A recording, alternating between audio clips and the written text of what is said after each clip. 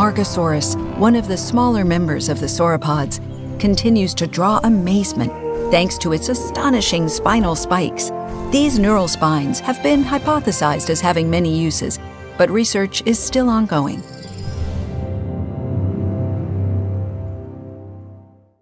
So that is species field guide about Amargasaurus. What we're gonna do today is take a deep look and analyze it, in case we found something new. Amargasaurus is a brand new dinosaur we never seen before in Jurassic World Evolution. This sauropod is pretty unique because of its parallel rows of tall spines running down its neck and back, but it's smaller than other sauropods. From this clip, we can see the new feature of hatcheries. We can create clans of eggs and release several dinosaurs at a time. Proved by this one, as you can see, 2 Amargasaurus releases from hatchery together.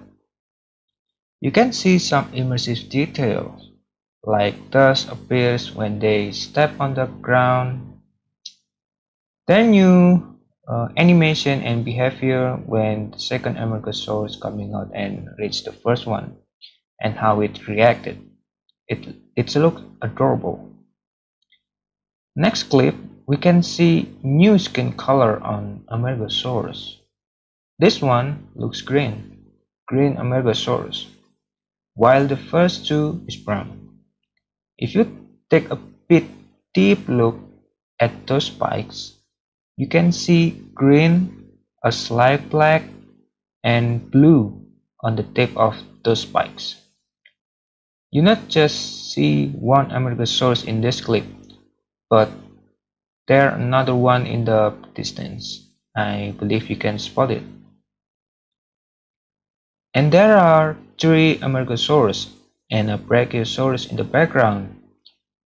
This scene, we can conclude that Amargasaurus can get along with other sauropods, especially the big one, Brachiosaurus. This showing that the different size of sauropods. Amargasaurus is the smaller and Brachiosaurus is the biggest sauropod. Other than that, if you remember the trailer, Amargasaurus also appears and get along with other herbivores, Stegosaurus and Triceratops.